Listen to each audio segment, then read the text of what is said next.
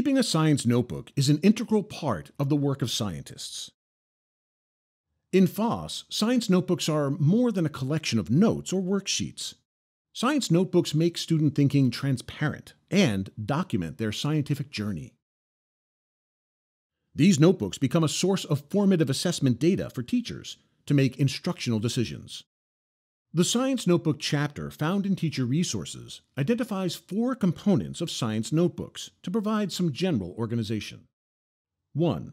Planning the investigation. 2. Data acquisition and organization. 3. Making sense of data. And 4. Next step strategies. When planning the investigation, students typically begin by recording a focus question. The focus question drives the student learning throughout each part of an investigation and engages students with their prior thinking. Additionally, students might develop a procedure or make a prediction.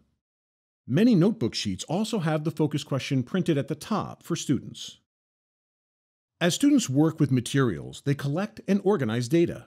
Data might be recorded with drawings, narratives, artifacts, and data tables. Notebook sheets are sometimes used to scaffold data organization. In other cases, students create their own entries. Here, students are recording their observations about soil. Oh yeah, this one's hard too. That we can see that. Don't want to touch it, but that I don't know. Now this That's is a wood a chip. rock. Now this is definitely. Write that down. I wonder that. Think about that. Students analyze their data during a sense-making discussion. They share notebook entries with a partner or a small group. Students also collaborate to organize and share their data in a class notebook. The class can look for patterns and cause and effect relationships, discuss models, and develop explanations. In their science notebooks, students communicate their understanding as they answer the focus question and construct explanations about phenomena. The goldfish swam in the tunnel. The goldfish swam in the tunnel? The goldfish swam through the tunnel. What did you write?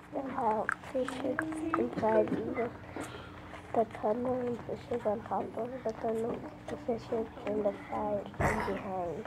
So you had goldfish swimming all kinds of places, right? Through, around, behind. And what were they using to swim? The fins and the tail. Next step strategies provide an opportunity for students to revise their thinking based on the class discussions and shared ideas. Is it colorful? Not yet. Did you need more time? Okay. Nice job, thank you. Science notebooks are tools for students to develop scientific concepts and practices, as well as scientific language. Notebooks provide a history of learning experiences and models about the natural and designed worlds. For educators, notebooks serve as a glimpse into the minds of young scientists to enable us to help guide student learning. The Investigations Guide provides teacher supports for student notebook use during each lesson. A notebook icon calls attention to steps when notebooks are used. Notebook masters can be printed for duplication or displayed on FOSS-Web. As a FOSS teacher, you can find additional support in the Science Notebooks chapter.